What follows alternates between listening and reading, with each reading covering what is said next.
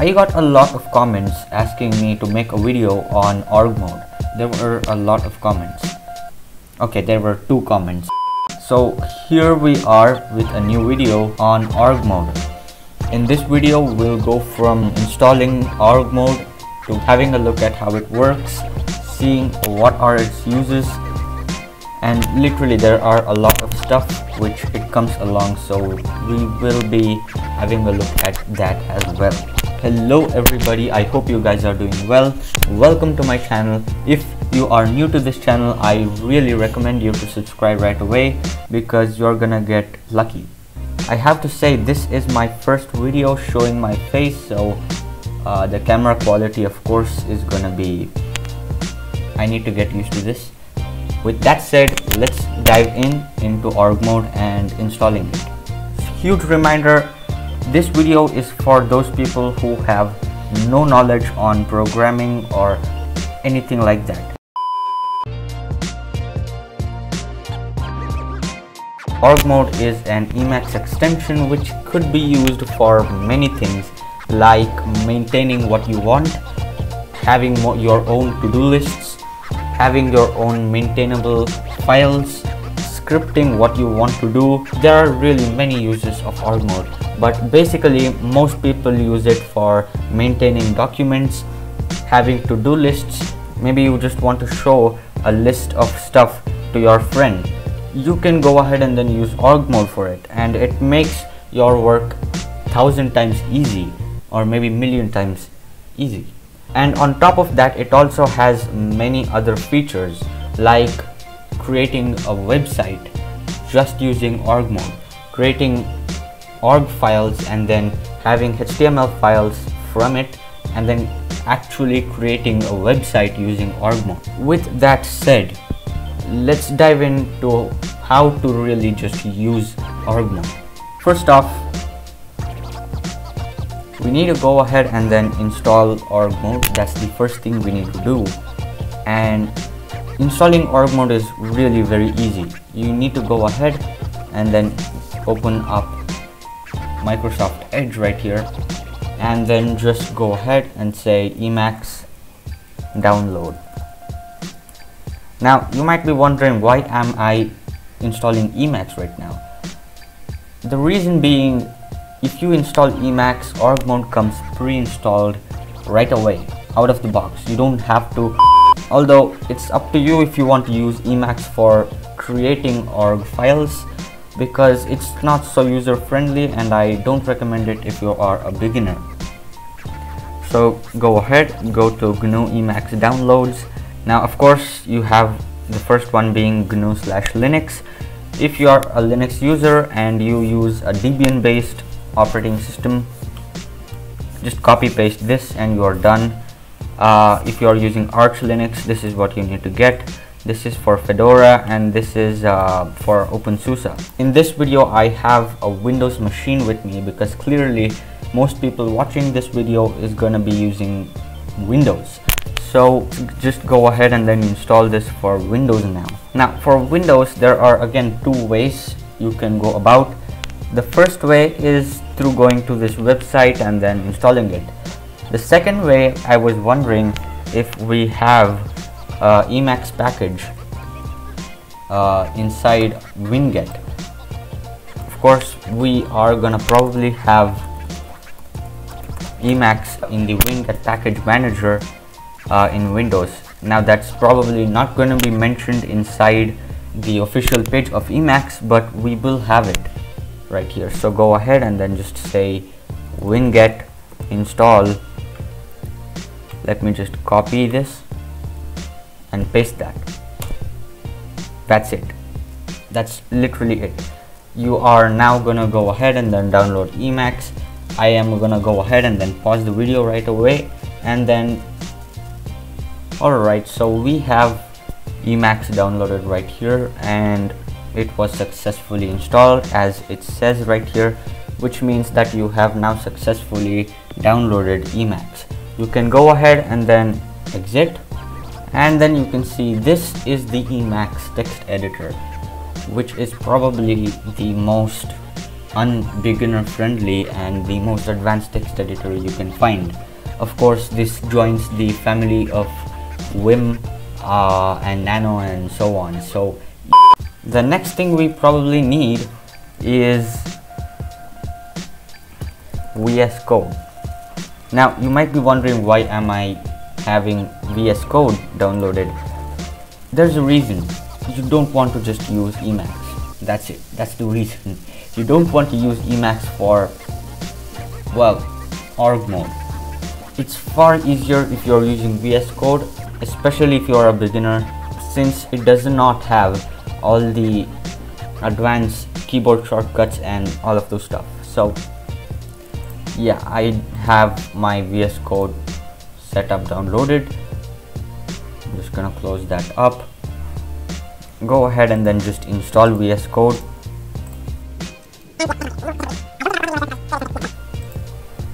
Now it's gonna go ahead and also launch VS Code, and here we go. We have VS Code launched. We have VS Code installed.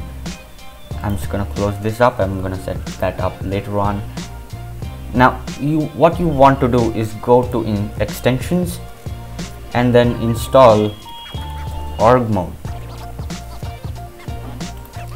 And again, this extension is made for VS Code to make it more beginner friendly and easy. Let's say you're using something like Emacs itself. Well, in that case, you might probably want to go ahead and then install a distribution of Emacs, because clearly you don't want to use vanilla Emacs. It doesn't give you anything you want. So really good Emacs distribution, which I recommend to most people, is called Doom Emacs. That's probably the best Emacs distribution you could find due to many various reasons. Spacemacs is also good, but again, it's your wish. So let's just dive in with VS Code. So I'm gonna switch over here to my desktop and then open up VS Code.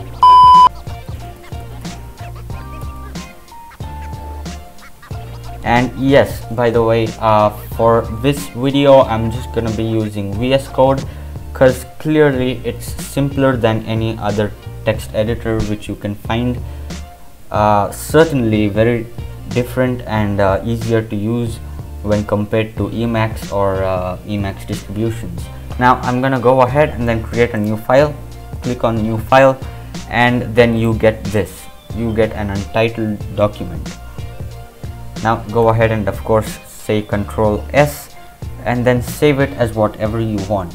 When I say save it as whatever you want, I don't mean to save it as whatever you want. Save it as whatever you want. And of course, in this case, we want to save it as an org file. I'm just gonna say sample.org. I'm just gonna save that in my desktop and save. There you go. You have your org file set up, which is basically an empty file. Now, of course, there are some stuff which are recommended to add for your file in org mode. You don't have to add it. It's not gonna give you any error if you don't add it, but it's of course very much recommended to add due to various reasons. Let's say you're building a website using org mode, and yes, you can build a website using org mode. I have made a video separately on that. I'll have it linked up somewhere there, and you can watch it later on. We can use this to create what we want. We'll keep it simple in this video. We'll just create a simple to-do list right now and then work our way up in our future videos. Use cases of this really is endless, so there are a lot of stuff which you could do with this. So let's just keep it simple and just get started with it. The first thing which I would probably want to add is a title.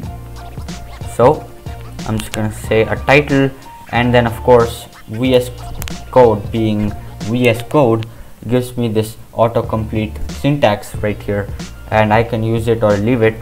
I'm gonna use it, of course. Alright, so as you can see, we have title, all capital letters. By the way, you don't want to have this being small letter. This is meant to be capital. You say what the title is. In my case, I'm just gonna say and then finally I'm just gonna say author, and then I'm just gonna say the name of this channel, which by the way you need to subscribe to. The transition was awful, but you get my point. We'll also go ahead and then add a description, and then you can add any description you want. And we are finally ready to actually get started with our org file. So org file has something called lists. It is one of the really good features of org files, and it is what makes org files org files. You can use org mode to generate either ordered lists or unordered lists. It really doesn't matter as such. You can go ahead and then create anything you want. So I'm just gonna go ahead and then get started with creating a list. So the way you create a list, you need to go ahead and then say asterisk, and then let's say you want to say this is the header, and there you go, that is the header. And then you can go ahead and then say subheader. In here you can say 2 asterisk, and then that would be the second thing in here. The first line would be this is the header, and then inside that the subheader, I don't know if there's anything called subheaders. Subheader, I don't know, again I don't know if there's anything called subheaders.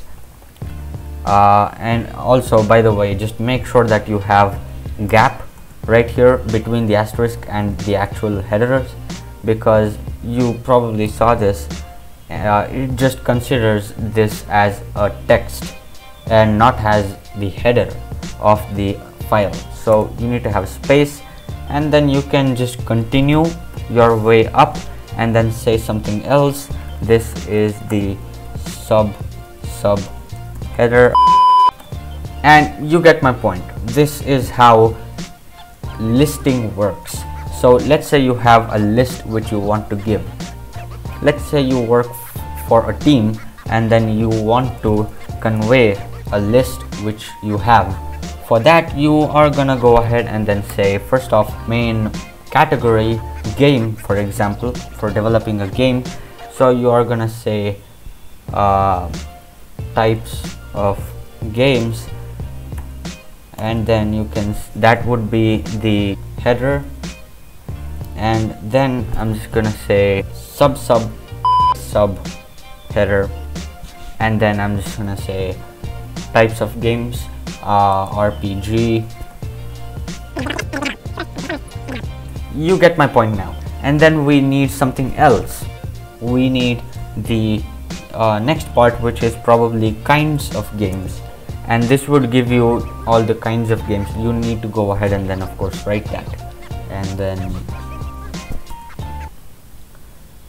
what else do we have? You get my point now. There are a lot of kinds of games as well. So this is how org mode works. This is the basic structure of org mode, and this is how you could create a basic org file. In the next video, we'll go ahead and then continue learning what we want to do, and then work our way up, go to the intermediate, and finally the advanced part of org mode. Now, of course, if you haven't subscribed, you need to subscribe right away. You are missing on a lot of content. And of course, with that said, also like. I will meet you in the next video. Goodbye.